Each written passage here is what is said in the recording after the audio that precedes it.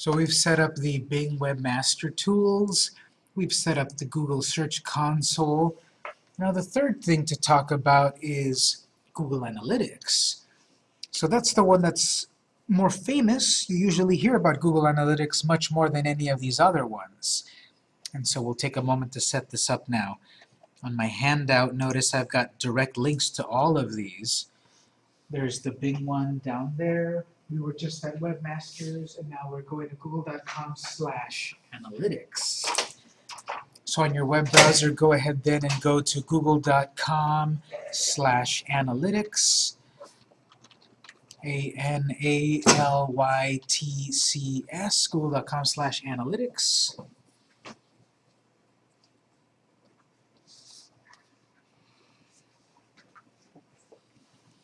This is the big, famous, and powerful tool, and it needs a little bit of setup, also just like the other ones, verification and so forth. So we'll go to google.com/analytics. It'll ask you on the top right to sign in, but before that, there's Analytics Premium, Adometry Analytics, Analytics for Mobile, and Tag Manager. Again, they're going the opposite way. I thought they were going to start to consolidate all of this together, and now they're further spreading it out. So I have not researched it, and I keep telling myself I need to do this. There's only so many hours in the day. I don't know what Google Analytics Premium is compared to regular. I've used Google Analytics for years and years, and sometime in the last 3 months or so, they created Google Analytics Premium. I don't know what it is.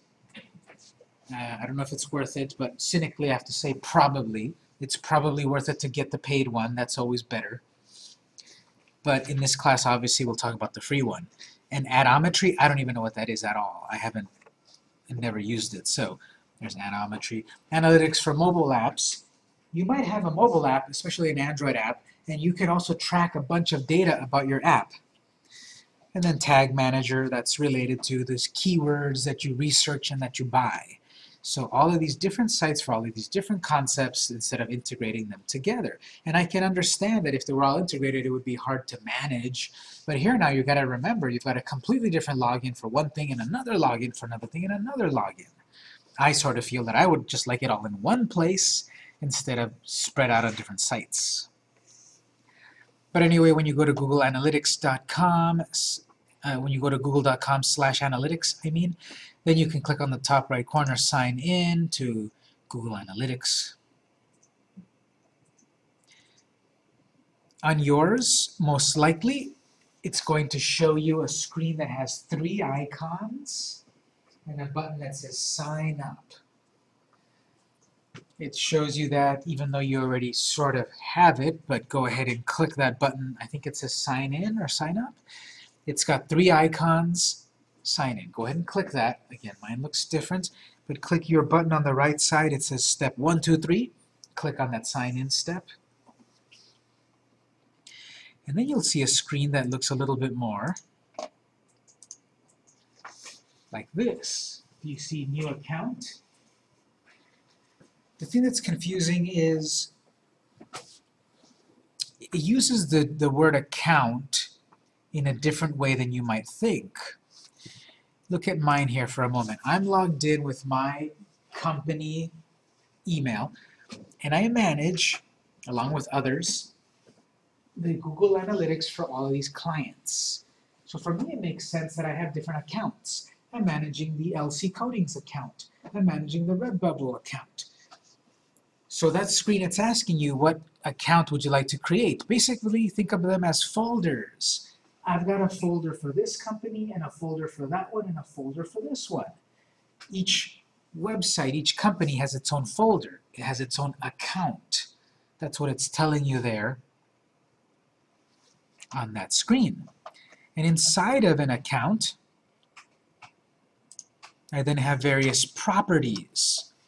So in that account, that folder, I have the YouTube property, the main site property, the other YouTube property.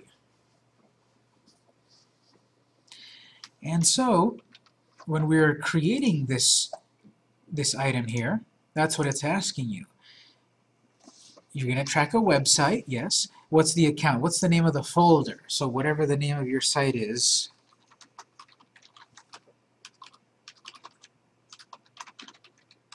it's just the name of the folder to organize it all. It can have spaces and capitals and everything you want. The actual property, you're going to have a website, your home page. What do you want to call this? You can call it website, my website, the home page, anything. I'm going to call it main site, because later on I can set this up to also track the YouTube, track the blog separately, track the shopping cart separately. I can have multiple things that I can track. Those are properties. And then I add the address, either HTTP or PS version, secure or not. And this one doesn't matter if you put www or not.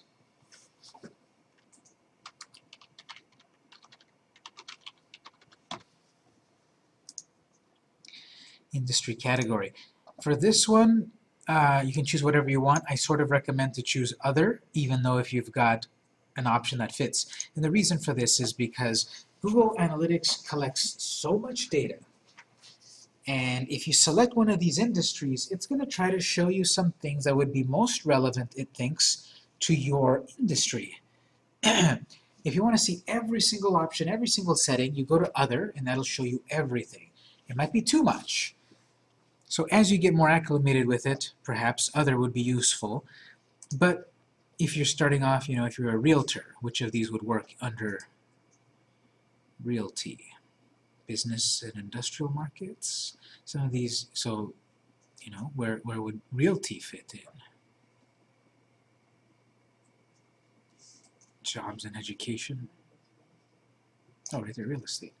So there is real estate right there. So that, in theory, should show me all of the data most relevant to a realtor.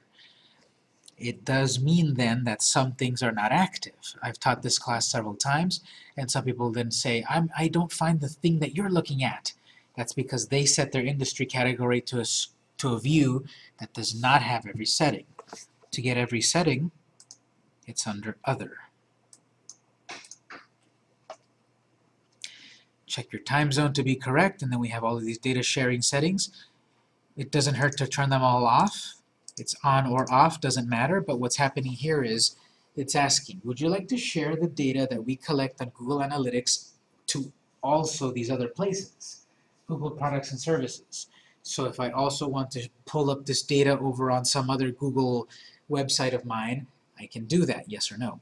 I can provide anonymous data to benchmark, to test my site with other sites, benchmarking, yes or no. If I get in contact with Google Tech Support, do I want them to see my data when they help me, yes or no? Right there. And an account specialist, which is basically a Google marketing specialist, which is basically like one of these people that works at Google that says, well, if you buy this service and upgrade to that service, you get these other results. If you don't want them to see your data, you turn it off. It doesn't hurt either or. For privacy, the best setting is to turn them all off if you care about privacy. And you can have as many sites as you want, 100 of them. Click Get Tracking ID.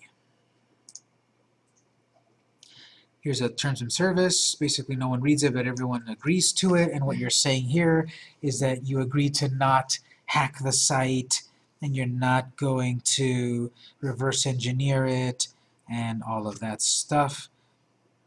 So, yeah, I agree to that. Accept.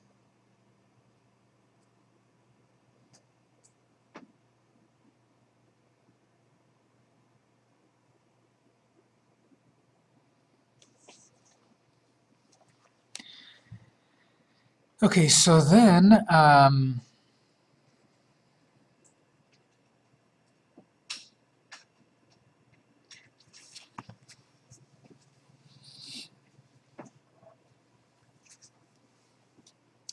you have to verify this, but it's a little different.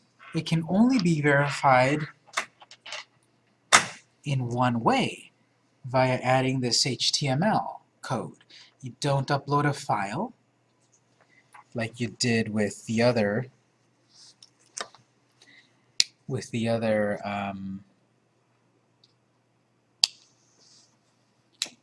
account. And so it's asking for you to copy this line of code and paste it into your website. And what it'll do is it'll start tracking your data. Before we try to do that, let me show you this, because there's a lot of screens. There's a lot of screens on this system, and in order for you to remember what you did or how you set it up, let me point this out here. You've got at the top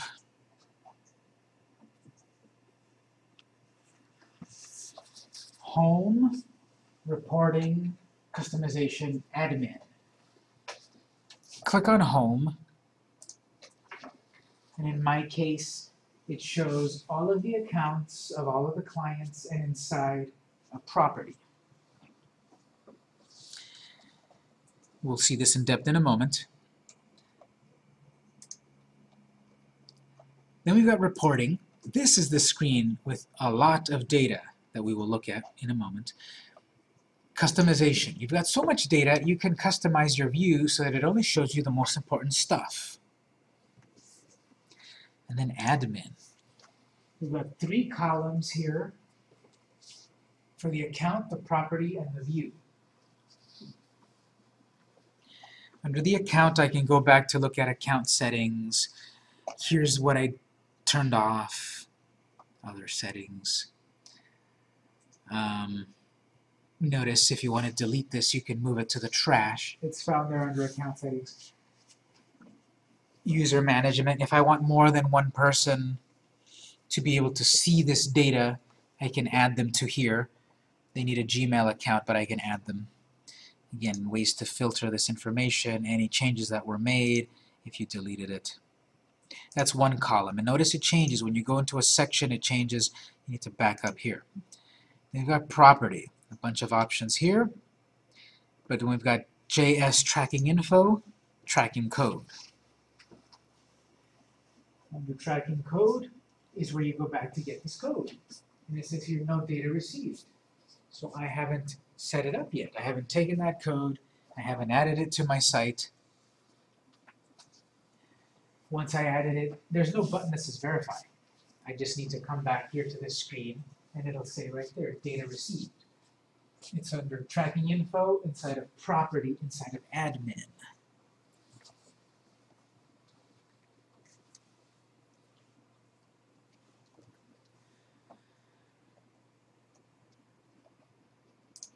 There's another column of view. Again, we don't have time to talk about all of these. We would talk about it on day 3, but I will talk about the big ideas about Google Analytics.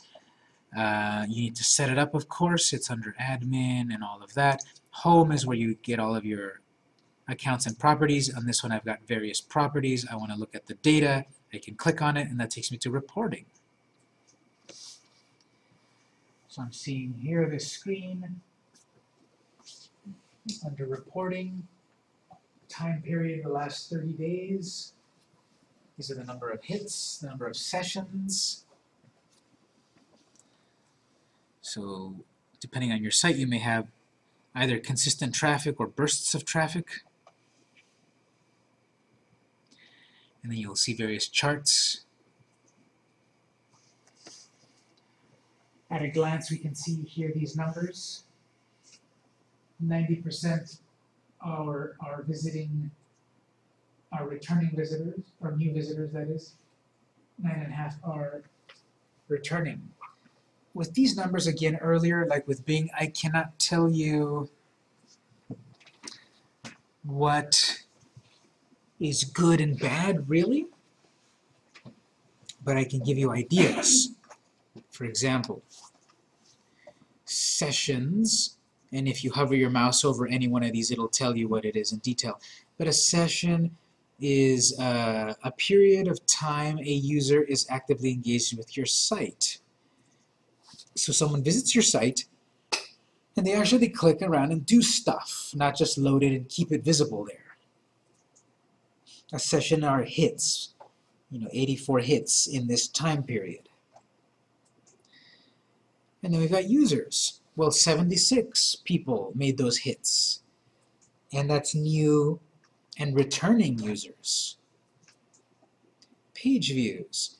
Well, usually this number is higher because a user comes to your site and might view more than one page.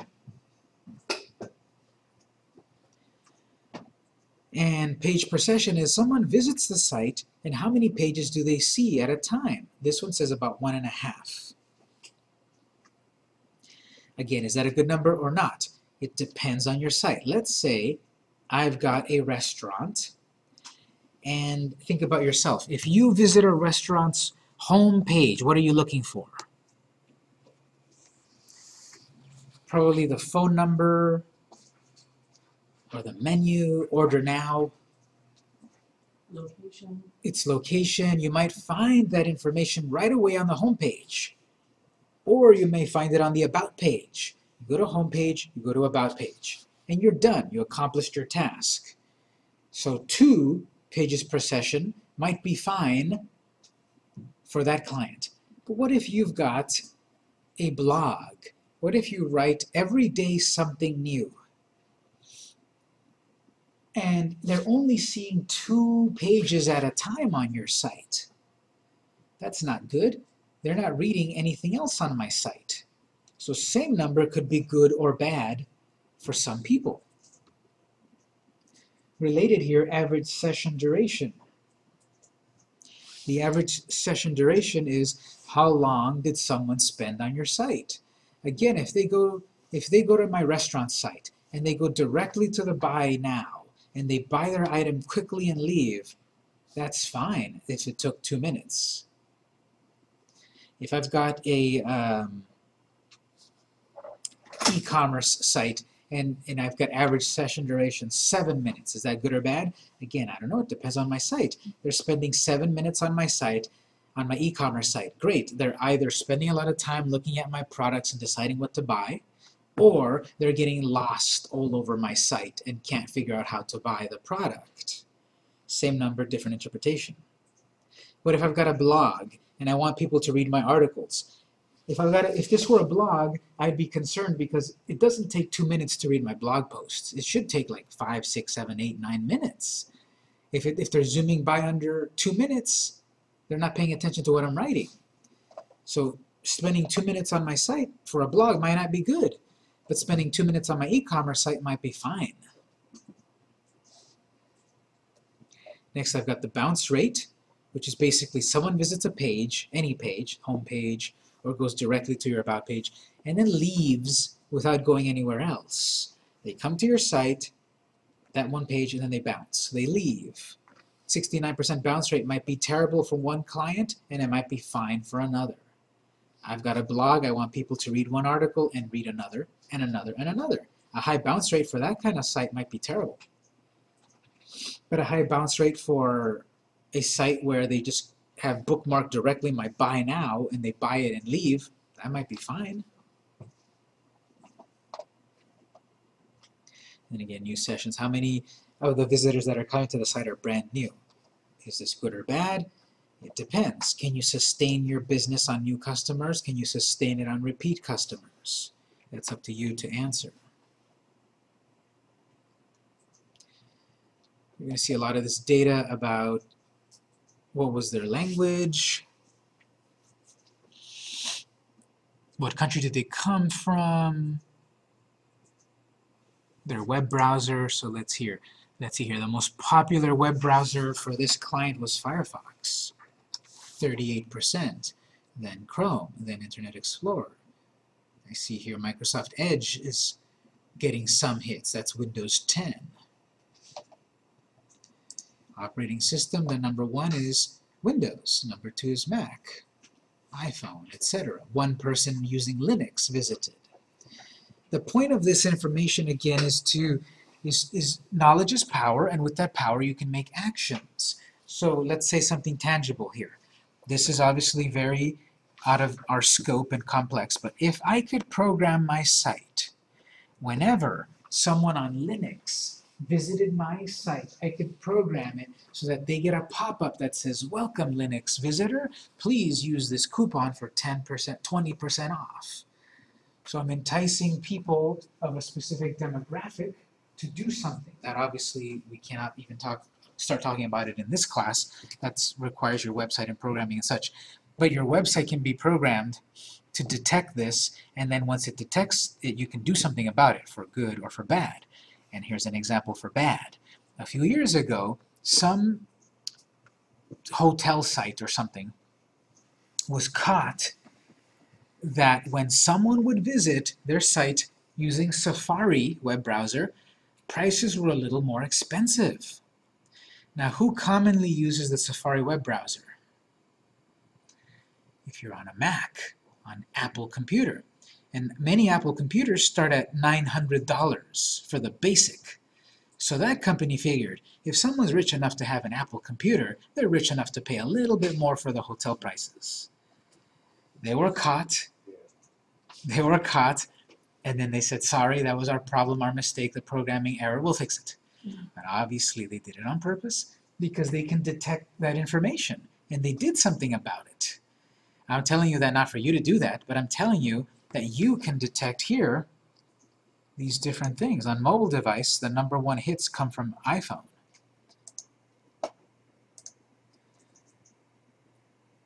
It looks like most traffic that comes to this site is coming from either this college or Southwestern College, or people on Time Warner on T-Mobile. So all this information is extremely valuable to make decisions. Let me switch to another one of these just to show some different data.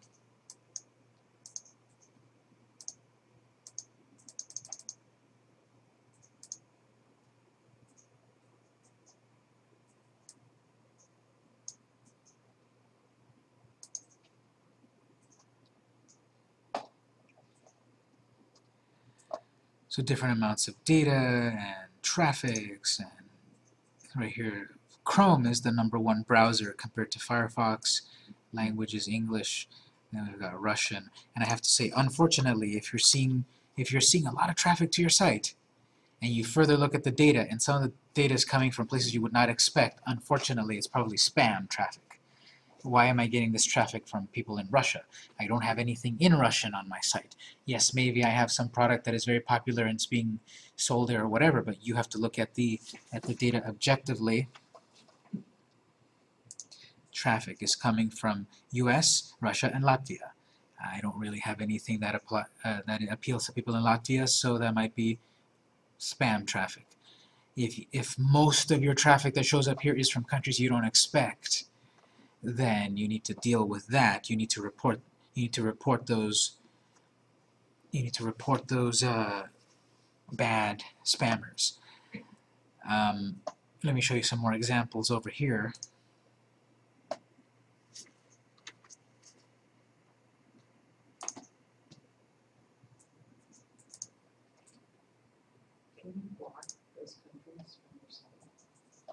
You can't block the actual traffic, but you can do what you can do is known as disavow links, and we're not going to get a chance to talk about it, but my handout #3 has that explanation. On handout #3 it talks about backlinks, because let's say I'm getting backlinks from Estonia. I don't have anything to offer Estonia, but I'm getting a lot of traffic from certain websites of Estonia. If I follow the instructions on #3, I can tell Google and Bing, don't pay attention to that traffic. It's not that I'm going to block them from visiting my site, but I'm going to tell the search engines, don't take them into account. And that's much better. It's called disavow.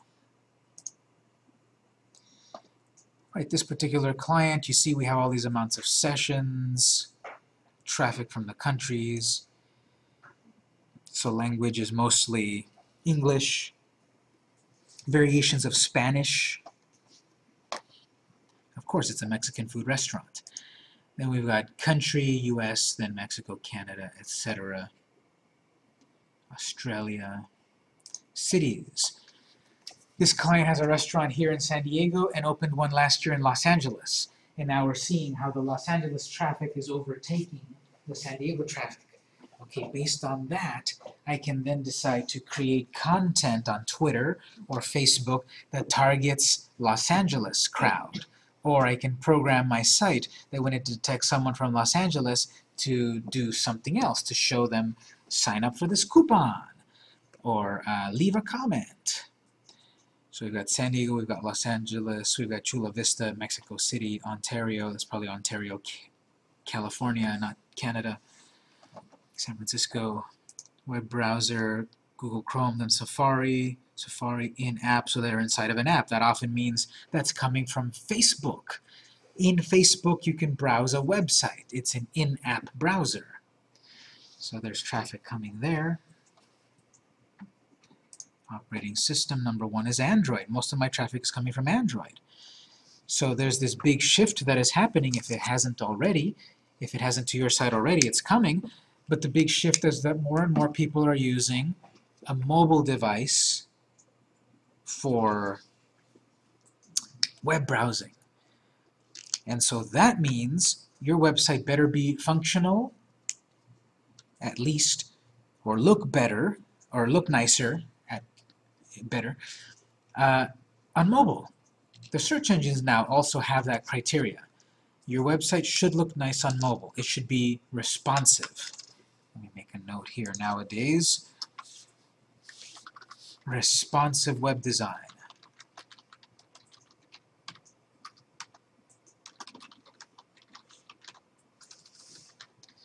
Also known as mobile friendly. Your website should be mobile friendly. If it's not, that's going to really hurt your SEO. How do you know it's mobile friendly? You can go back to the Google tools, the Bing tools, and it'll test it for you. Another way to test it is go to your website on your mobile phone. Have you been to a website before that the text is tiny, that it's really hard to read, you have to zoom in? Usually that means it's not mobile friendly. If you go to a website and the text is nice and big and readable, it's usually mobile friendly. It responded to the size of your device. If I look at it on a big old monitor like this, it responds and looks nice and big there. If I go to the same site on a mobile device, it responds and shrinks down to look nice there as well. You need responsive web design, mobile friendly. Most modern website building tools let you do that. WordPress, Squarespace, etc.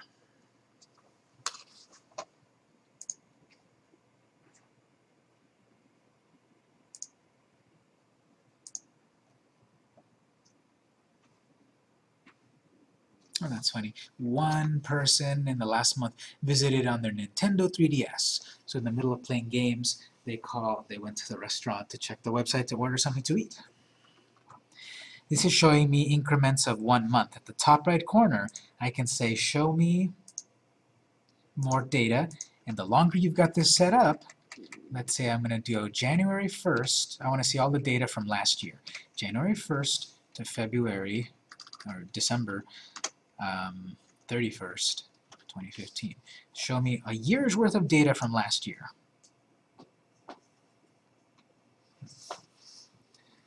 Here's the data. Pretty stable, lots of spikes, but in general there's all of this sort of stable general traffic. In 1 year, about a quarter of the traffic is returning visitors, new visitors.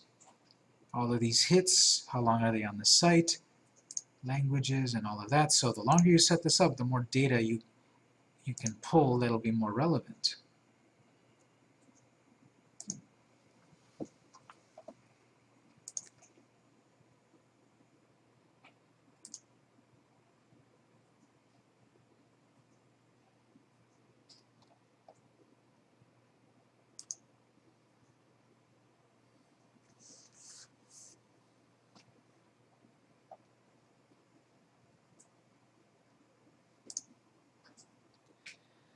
A big concern has always been when you try to create a website, the question is, well, what size should I design it? And there used to be guidelines and all of that. But now things have changed so much, it's complicated to make a website that looks good for everyone. So that's why responsive web design is the way to go. And here I can see a year's worth of data. The number one size of screen that people use to visit that client with, 360 by 640, it's a relatively low quality screen. Anything above 720, either horizontal or vertical, above 720 is HD. HD quality. So number 1 is not HD, number 2 is not, number 3, number 4. The 4th place most visited kind of device is starting to be HD quality. 5th place is not, 6th place is. So out of the top 10 spots, only 3 are people visiting on an HD sized mobile device, meaning a lower and lower quality phone. Now, is that good or bad? It depends on your company. But if you know that you're getting mostly traffic from lower quality devices, don't fill your site up with lots of graphics and animations and things that slow down. Don't design your site that it's cramped and it doesn't show up on these smaller sizes.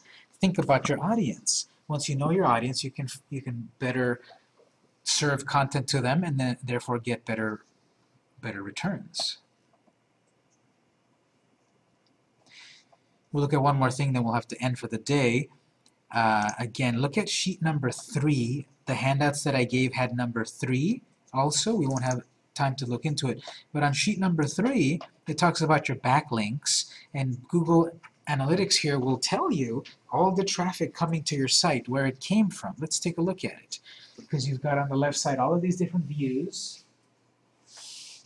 We'll look under the acquisition view. Acquisition is where did we acquire the traffic from? Where did it come from? If you look under acquisition, overview,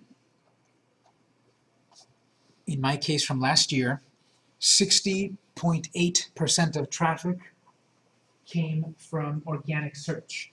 Someone went to Google, they typed in keywords, they found the client. 61% of the time. Next percentage is direct, 25%. Meaning someone went directly to a page, either because they bookmarked it, they typed it manually, they went directly to a page. That's telling me that people are visiting a certain page over and over, and I can see which page, of course, in there. Referral is the next one here, about 10%. Referral are from other websites. This website did a review of this client, and on their website they have a link back to the client. That was a referral. That other website referred this client. So that's traffic from someone else's website. Another piece of the pie here is social. 5%. So 5% of traffic came from tweets and Facebook posts and Pinterest and YouTube and all of that. And there's a really small sliver, I can't grab it, but there was also mail and other. If you did any email campaigns, if you sent out emails with links, it can track that. The raw numbers are down there. 2. So email is not a big selling point for this client. It's more about organic search, some social media and such. So I can see the overall data. I can click on things to go into more detail. I clicked on social and it's telling me you're getting most traffic from Yelp, 2,800. Second place is Facebook, 2,000. Third is TripAdvisor, then Twitter, tied. So here then I'm seeing traffic from these sources, like this one, Reddit. I was not aware of that one actually myself. I was not aware that some traffic came from Reddit. So I can click here to go into deeper detail. Where exactly is this traffic coming from? And I can further do something about it. That was back in July last year. A couple of hits from Reddit.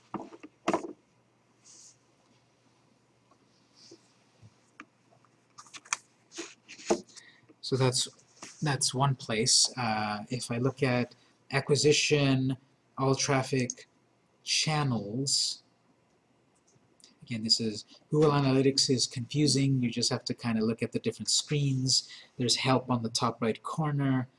But anyway, under acquisition, all traffic, channels, here it's going to tell me all the details. Organic search, direct referrals. And if I look at referrals, I want to see what are my backlinks. Number 1 traffic from last year came from LA Times. Again, that's another big website. You want websites that are They themselves are famous. They themselves have traffic, and that traffic spills over to us. That's the number one result. Number two is eater.com. Number three, unfortunately, is traffictomoney.com.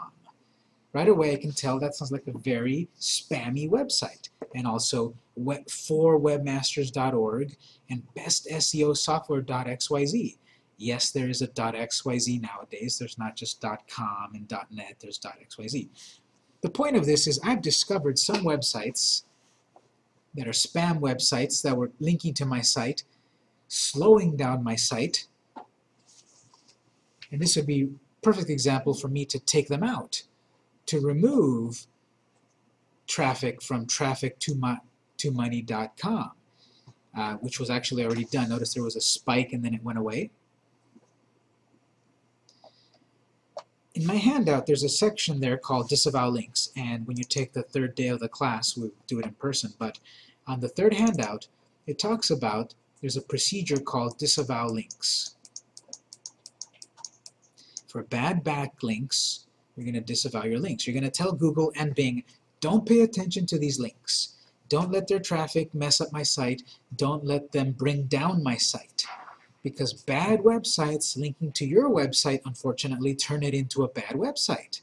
The search engines now operate under guilty until proven innocent. Shoot first, ask questions later. They're going to say, you've got spam sites linking to your site, you're a spam site. They're going to say, you're getting traffic from bad sites, you're a bad site.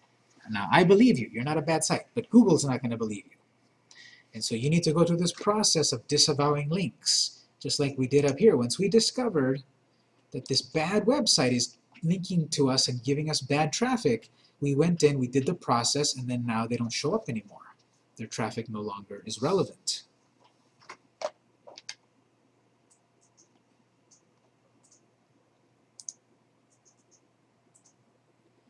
So same thing here, that other spam site. Because we check this once a month. Once we check it, and see bad stuff going on, we deal with it.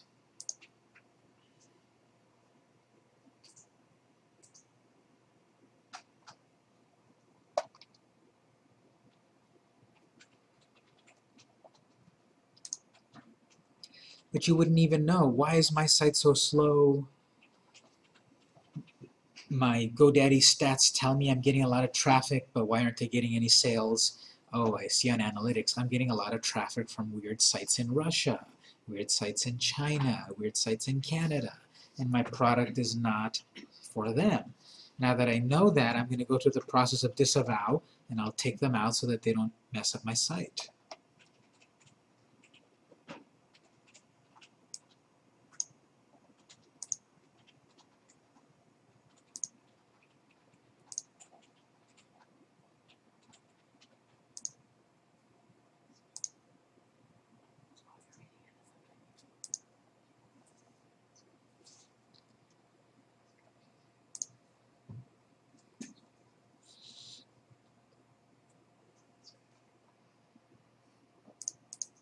So there's lots of data to look at here. We're running out of time, but hopefully you get started with this, that you set it up at least so that it starts to gather the data and you can do something about it. As we wrap up the class, I'll take final questions, and then we'll have a little bit of lab time, and then next time you come back, if you come back next week, this class starts on day 1 again. We'll do day 1, then day 2, then day 3. If you want to come back only for day 3, you can do that, no problem. Question? It's also going to be on a Monday, but it's going to be on the 28th. No, I'm sorry, the 21st. 3 weeks from now. Because next week, Monday the 7th is going to be day 1 again, and then day 2 the 14th, this day, and then day 3 the 21st. And like I said, if you are interested this week, Wednesday is a brand new class. I'm sorry, not Wednesday. Friday. This Friday is day 1 of my social media class. Usually these classes fill up. For whatever reason, people didn't quite fill up a Monday class. I guess the weekend takes its toll. So Friday, though, is often very popular. So this Friday, 9:15 a.m., it is earlier, 9:15 to 12:45, we have day one of the social media class. All the stuff that I keep saying about the greatness of social media, we talk about it in that class. It goes from the 4th to the 25th. And then after that, next month, part 2. You don't need to take part 1 to take part 2, but you're going to learn more when you do. And that's it for the moment. One last little thing is, I hope that you enjoyed the class, and if you did, I ask for 2 things. I ask for, if you would like to continue to learn about my future classes and such, I also post them here. Facebook.com/InstructorVictorC.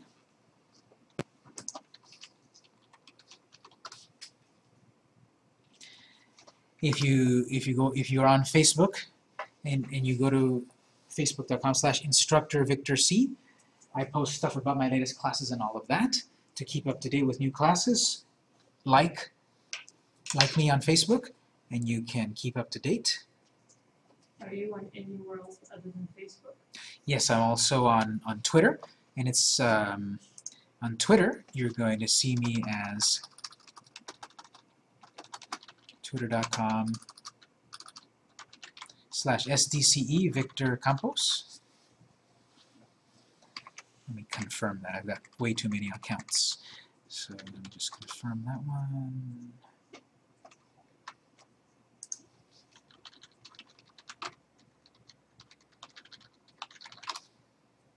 Okay, actually it's just twitter.com/SDC Victor Campos. The E didn't fit, I think. I'm on Twitter, I'm on Facebook, on there. Those are the 2 best places.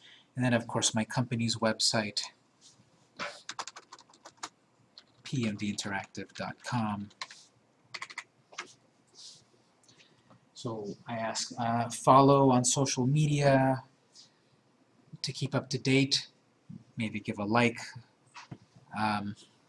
You can also, the other thing is, you can go to, you can search Google, rate my professor Victor Campos. So if you search Rate My Professor Victor Campos, you'll see my account at ratemyprofessors.com. And basically, this is where you can give me some honest feedback about the class. You will see me at 2 different colleges, though. Be careful. San Diego Continuing Education, which is this college, and Southwestern College, which is not this college. If you're going to give me an opinion or review or anything like that, please do so at SDCE, San Diego Continuing Education, not at Southwestern College, unless you took my class at Southwestern College. This is useful for me. It's anonymous. I can get the feedback, I can improve the classes, and then the bosses can see that I do my job good. So either give me a rating there, follow on Facebook, Twitter, whatever. Thank you for coming. We'll have a little lab time. If you have any questions, I'll help you out. If you'd like to print, you can print. Mm-hmm.